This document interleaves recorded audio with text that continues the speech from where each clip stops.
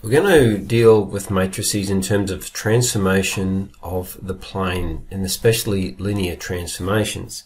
So, getting to some basic definitions first that we need to note. A transformation maps each point, a Cartesian xy, in the plane to a new point which we call x dash y dash.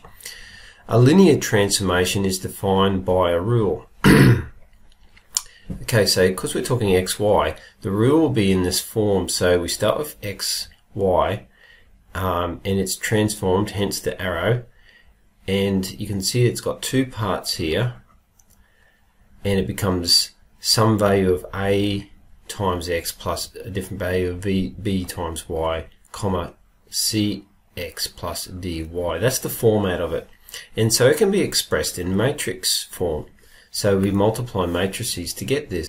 Because you know how to multiply matrices, it's very easy to see how we can move between these two forms. So if you do the matrix multiplication, you'll see that to get x dash y dash, we do the multiplication and we get a times x plus b times y and c times x plus d times y there. Quite easy to see. Hence the reason why we use matrices. We're going to look at something called a unit square, and it simply has the vertices 0, 0, 1, 0, 0, 1 and 1, 1. So basically we have, if I may use red, 0, 0, 1, 0, 0, 1 and 1, 1. Sorry about my y-axis there. It needs some work, but there we go. That's roughly a unit square. And the effect of a linear transformation can be seen by looking at the image of a unit square, which we'll see in this video. So just highlighting that. In the matrix of a linear transformation, the first column is the image of 1, 0, written as a column vector, and the second column is the image of 0, 1, written as a column vector. And we're going to see that in the next few minutes. First example, find the image of the point 2, 1. So we start with 2, 1 under the transformation with rule 3x minus 5, 2x minus 4y. So I should say 3x minus 5y, 2x minus 4y. So we start with 2, 1. And we're going to transform the point 2, 1. So we basically let x equal 2 and y equal 1 in this case. So we follow our transformation instructions there. So we have 3 times 2 minus 5 times 1, comma 2 times 2 minus 4 times 1, and that equals 1, 0. So we basically transform to the point 1, 0 there. So graphing that, we may put it in as a broken line with an arrow showing the direction of the transformation. Now we look at the relationship between matrices and linear transformations. So we can write an ordered pair as a 2 by 1 matrix. 2 by 1 matrix is called a column matrix or sometimes a column vector, and you can see there how that goes. Now, very usefully, once it's in this format, we can use matrix multiplication. And so to perform the linear transformation, as we just saw, and as we saw in the introduction of the video, we can set it up as such. So to get the transformed xy as x dash y dash, we use a, b, c, and d in the first matrix. Okay, so notice how a and c relate to the x, and they're in the first column, and b and d in the second column of that first matrix, multiplied by the original points or the original ordinates of x and y, and we get ax plus by, cx plus dy. Let's try that as an example. We have an example here of two parts. The first part is pretty easy. Find the matrix of the linear transformation with the rule x minus 2y 3x plus y. So in part A, we've just got our 2 by 2 matrix, and remember, if you want to go along in columns, we're just looking at the values in front of the x's essentially. So that would be 1, 3, and negative 2, 1 for the y's. So we have our little square matrix. In part B, then we use that. So let's write it in again. We use that on the original point 2, 3. We do our matrix multiplication and get the transformation. And so we've got 1 by 2. I'll write it out long. Plus negative 2 by 3. And by the way, it might be nice, if you're still getting used to matrix multiplication, look at the dimension of each matrix. Alright, so we should have a 2 by 1 when we finish there. Okay, just knowing what to expect is good. So 2 rows and 1 column. And then we go 3 by 2 plus 1 by 3. And we have 2 minus 6 is negative 4. And we have 6 plus 3 is 9. So our transform point, of course it should be a 2 by 1 because it is a point x comma y, or x dash comma y dash. Makes sense, doesn't it? So the image is the point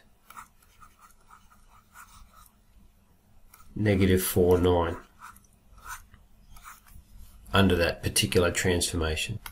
At the beginning of the video we defined the unit square, so transforming the unit square, let's look at an example. A linear transformation is represented by this matrix here, and we need to find the image of the unit square under this transformation and sketch the unit square and its image.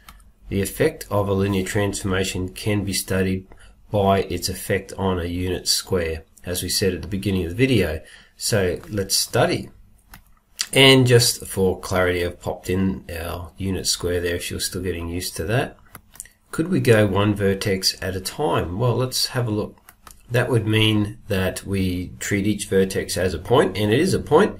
So let's start at 0, 0, this first point down here, and we've got our essentially our transformation. There it is as a matrix, and let's go one at a time.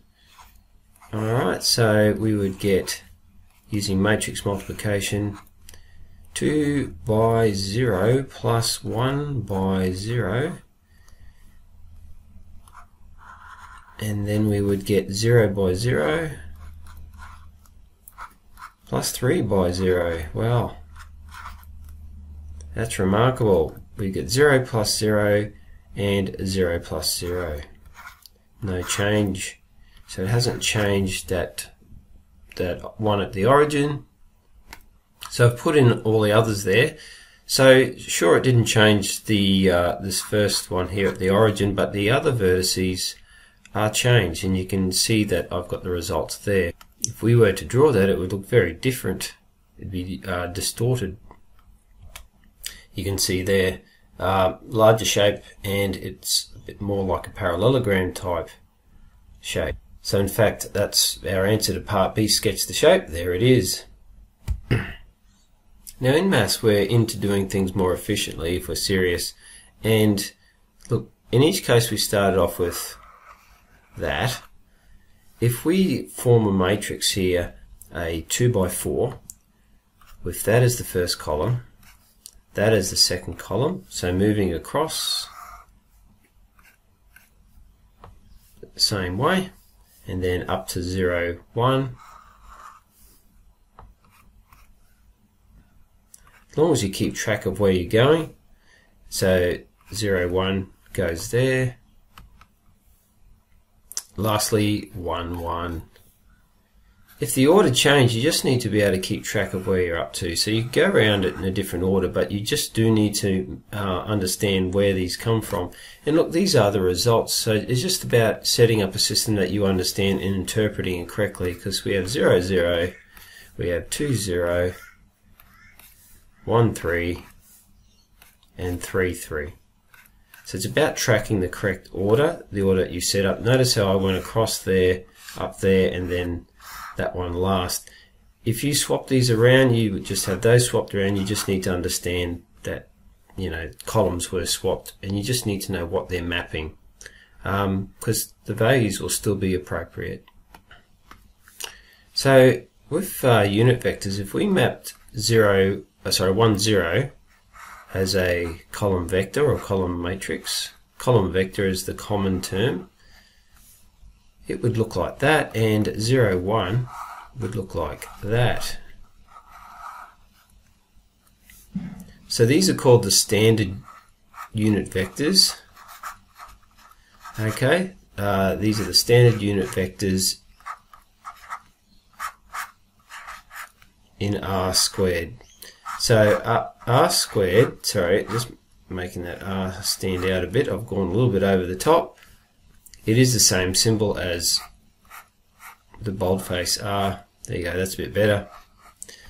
Two-dimensional real numbers it refers to. So there, those two are the standard unit vectors 1, 0 and 0, 1 for R squared.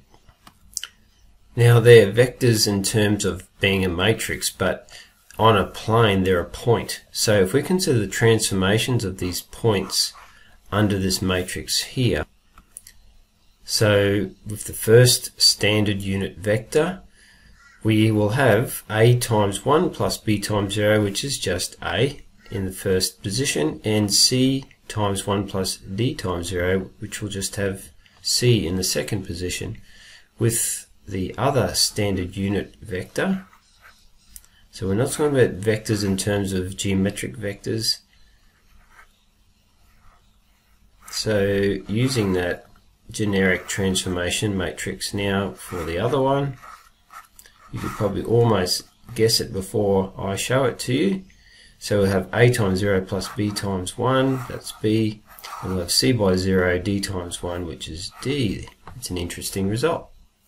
So to find the matrix of a linear transformation, the first column of the image of 1, 0 is written as a column vector, and the second column is the image of 0, 1. So we have the image of 1, 0 in a column, and the next column is the image of 0, 1 written as a column vector.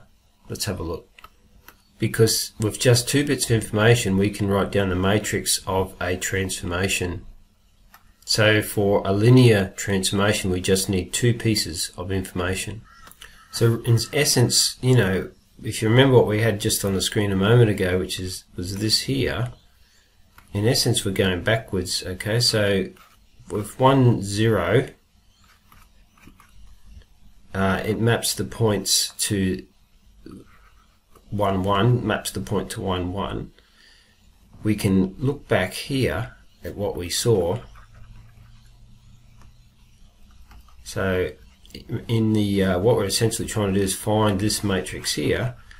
We've got our value for A and C right there. So we've got the first column, and so for part A we've actually got the ABCD matrix. The first column is 1, 1. Likewise,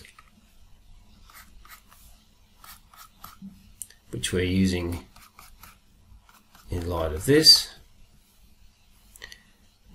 Okay, so we can see that the matrix 0, 1 mapped on there, so you can see we have our values for B and D there, which is negative 2, 3. So that's the matrix of the transformation.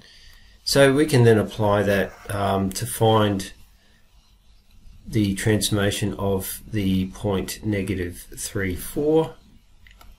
I've just gone ahead and done that for you. So there's an introduction to using matrices for linear transformations.